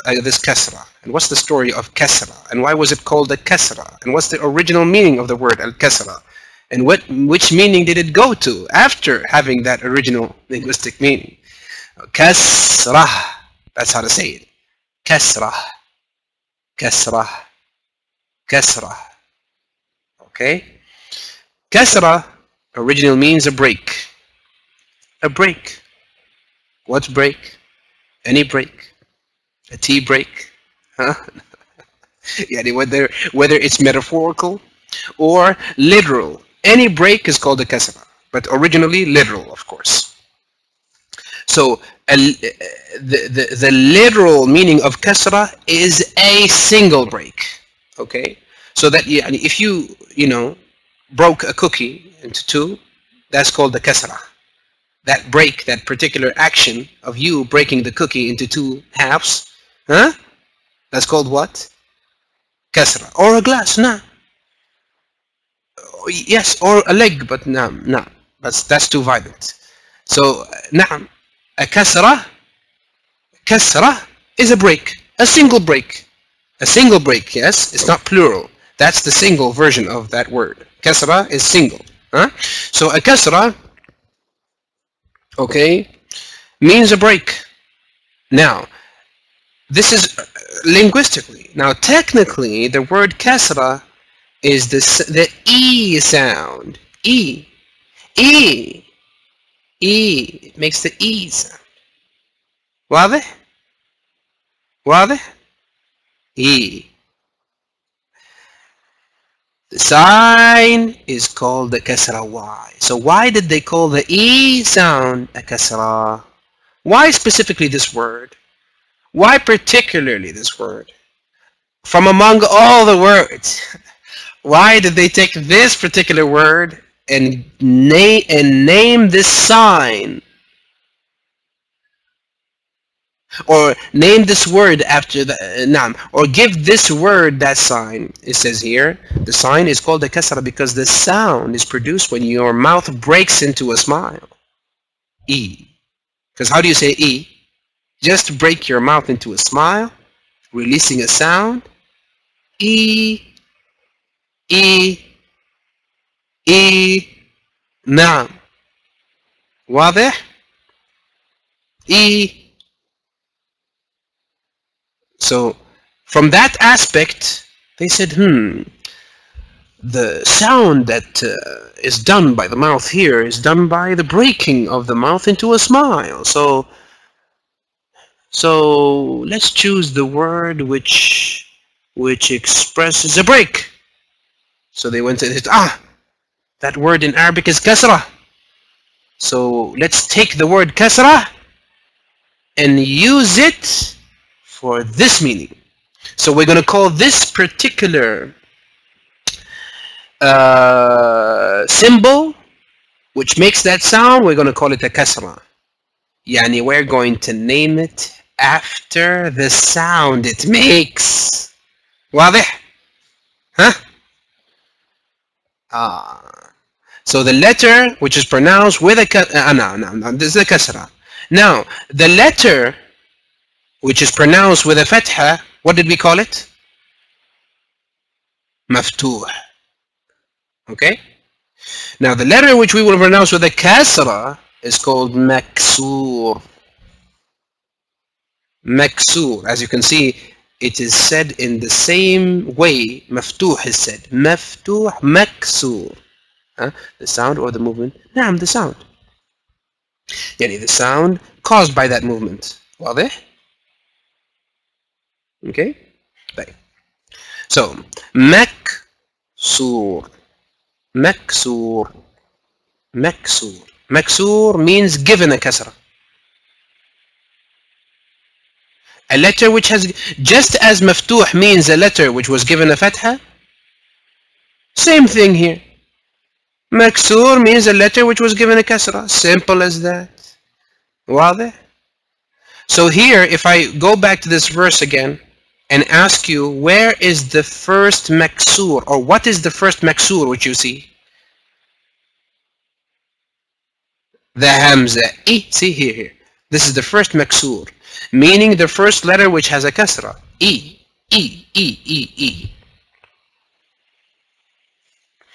واضح بارك الله فيكم؟ ها؟ E. واضح؟ قولوا E. E means yes as well, by the way. طيب E. So E. قال الله سبحانه وتعالى قل إي وربي إنه لحق وما أنتم بمعجزين. على كل حال. So E. Here the hamza is spoken with this sound because of the symbol which is placed under it. واضح? Okay. Where's the next maksur? بارك الله فيكم. The next maksur, where is it? The ha, right here. See? So the ha is the next maksur. Okay, how do we pronounce this ha? With the symbol, with the sign. He. That's why we say إذا جاء نصر الله. He نصر الله. واضح بارك الله فيكم. So this is maksur. Any questions around maksur and kasra and all that? Huh? Excused. No. Any questions? Right. Let's go to the next one. Okay. The next one is what? The next one is what is called dhamma. Dhamma. That's how to say it. Ba. I know it's difficult at first. Don't worry. You'll get the hang of it, inshallah. Ba. Okay. Ba, although a difficult letter to learn in Arabic, but it should be easily pronounced and gently and easily pronounced. It's easy. It's not, yes, it's difficult to learn it at first since you never spoke it before, but it is said in a very easy manner, unlike what is commonly known that the dad is hardly pronounced. No, it's not hardly pronounced. It's hardly learned, but it's not hardly pronounced. Okay? Ba. Very easy. But it just needs, you need to get the hang of it, that's all. So, ba, dhamma. That's how to say it. Dhamma is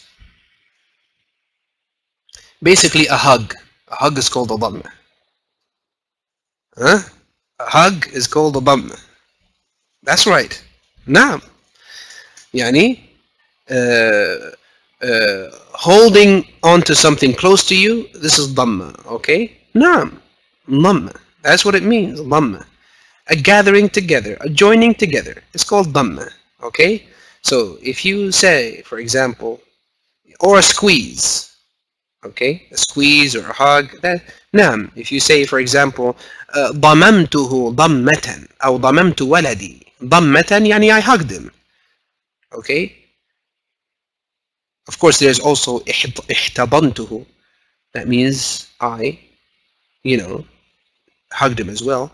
But ضممت ضمة is I squeezed him or I hugged him. Okay? Anyways, it means a gathering or a joining together. Okay? Simple as that. Okay? A gathering or joining together. Now, this word, dhamm, expresses a sign which represent the oo sound. Ooh. واضح? Which represents the oo sound. Ooh. Now, why have they given the oo sound this name? For what? Why this in particular? this word in particular out of all words, because the oo sound, when you do oo, when you say oo, oo, oo, what happens to your mouth? Isn't it joined together? Huh? Puckered up, isn't it puckered up together? Huh? When you blow? Huh? No. So, they said, when that sound is pronounced, huh?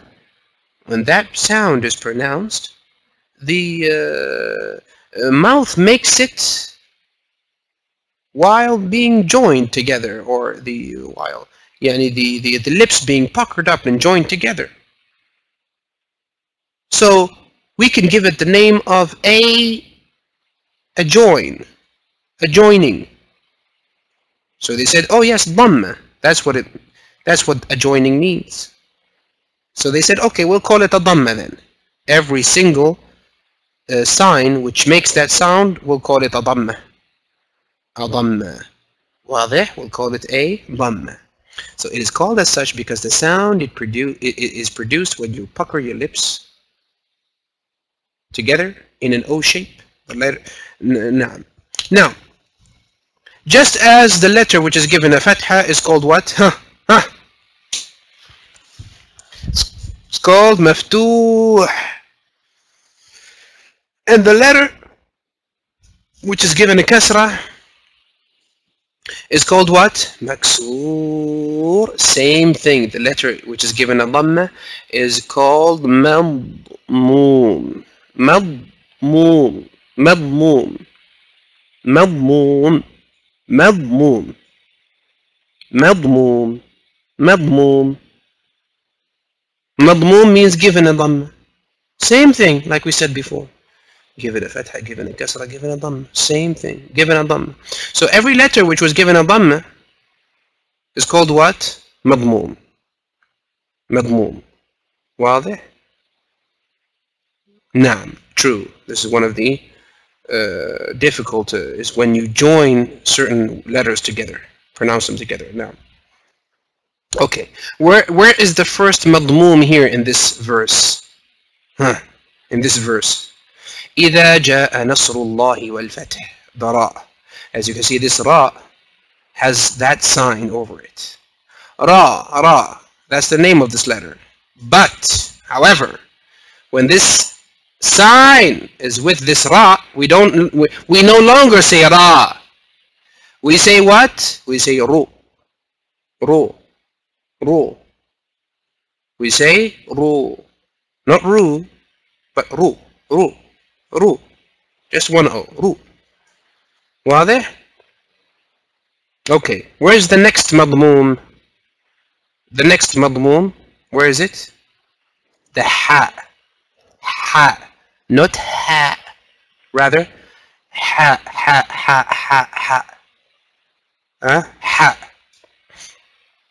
Ha. Okay? Ha.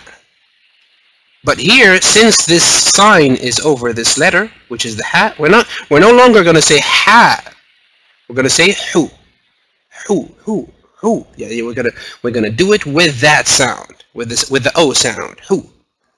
Right? Then he said, it is a basic principle that when we stop on a word, we silence the last letter of that word. This is an important principle, right? So for example, here, the ha, what does it have? It has a dhamma.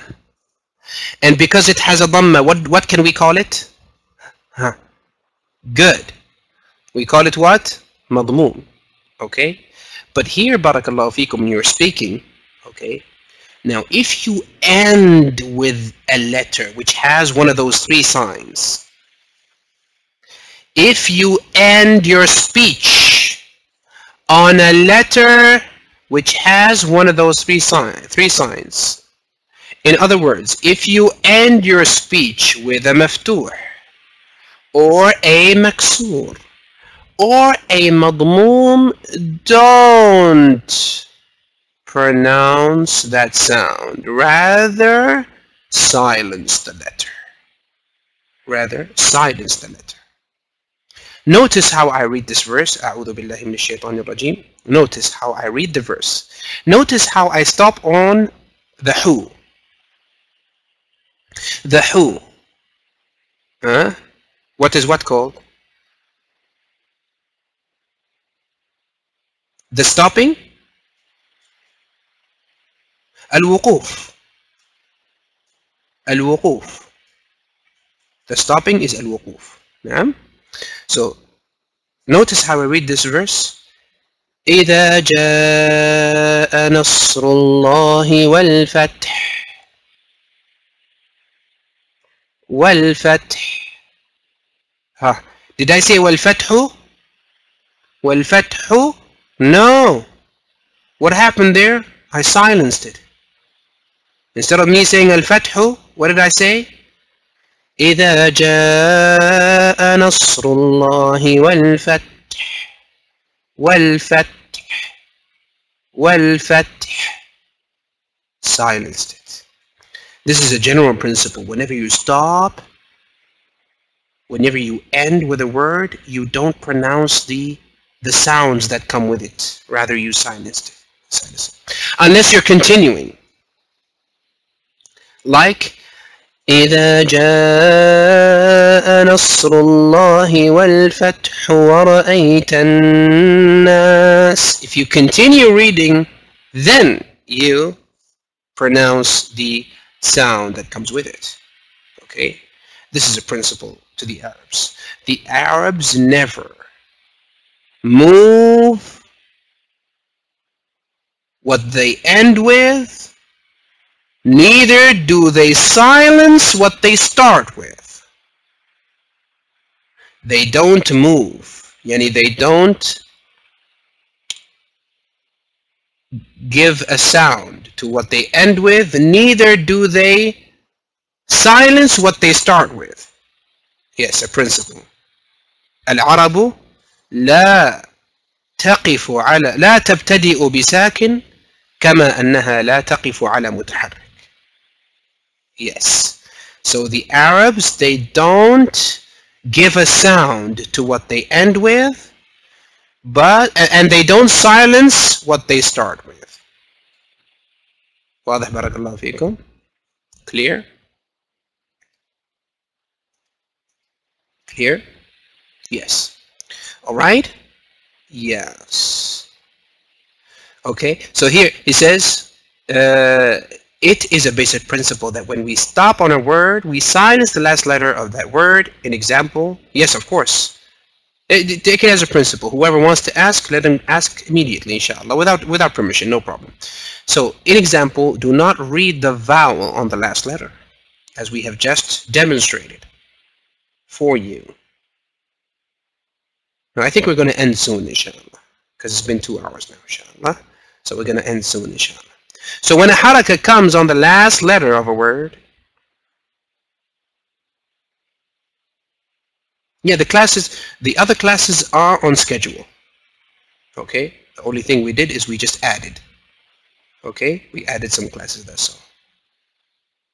العرب لا تبتدئ بساكن كما أنها لا تقف على متحرك. نعم. واضح؟ 10 days. نعم. نعم. طيب. So when a haraka comes on the last letter of a word, and we are stopping on that word, then we do not pronounce the haraka. In addition here, there's another principle here. And another principle here. In addition, when we stop on a closed ta, and some letters have, you know, some extra pointers to when stopping, when ending with it, like the ta. See, can the brothers and sisters here pronounce this word? Huh? Here, of course, there is the phonetics here, but try to pronounce it without looking at it. Huh? Darbatun. See? Barbatun. Barbatun. ضربة. ضربة. Okay? Now here, barakallahu fikum, when you end with this particular letter, which is the ta, here this is a closed ta, as you can see. It's not opened. Okay? It's not opened. It is not, yes, it's not open, but rather it's closed. It's tied. Okay? Yes, yes, with the two dots, that's right. We pronounce the ta as a ha if we stop at it. Just as a ha.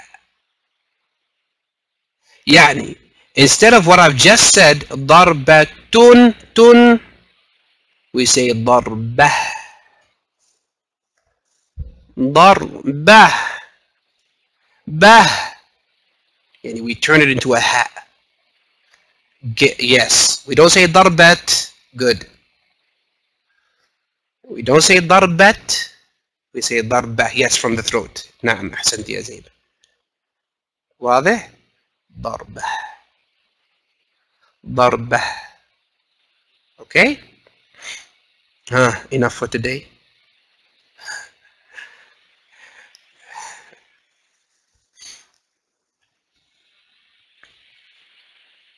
Enough or we continue?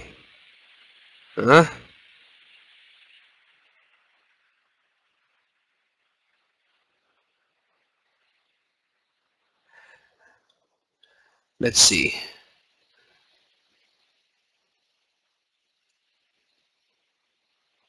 The concepts? Okay, we'll finish the concepts, inshallah. Okay, good. We'll finish the concepts. Okay. Okay, just the concepts, inshallah, and just this page. Okay.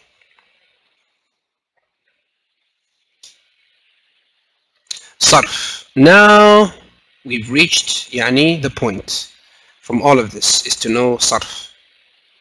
Sarf. Now this is the name of the very science that you are learning now. Okay?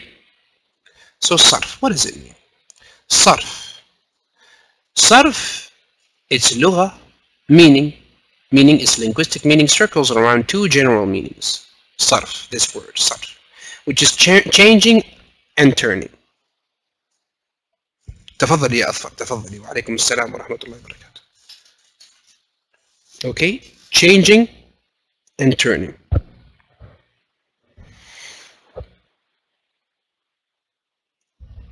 Changing and turning. Simple as that. Some examples from the Quran are قال الله تعالى وإذا ما أنزلت سورة, yes, changing and turning. وإذا ما أنزلت سورة نظر بعضهم إلى بعض هل يراكم من أحد ثم انصرفوا.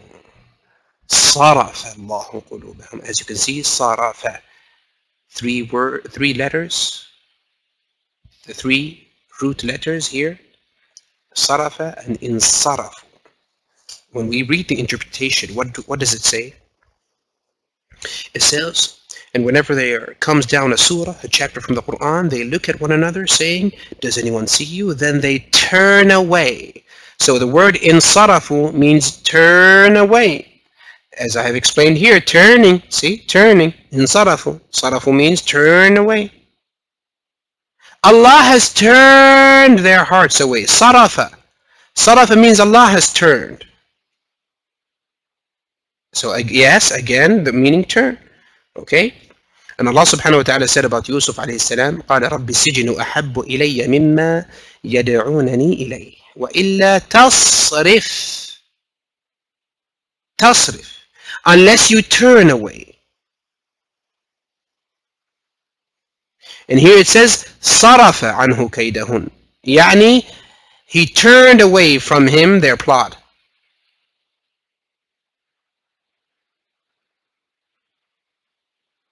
Yes, yes, a 5-letter. انصرف باب الانفعال. باب الانفعال.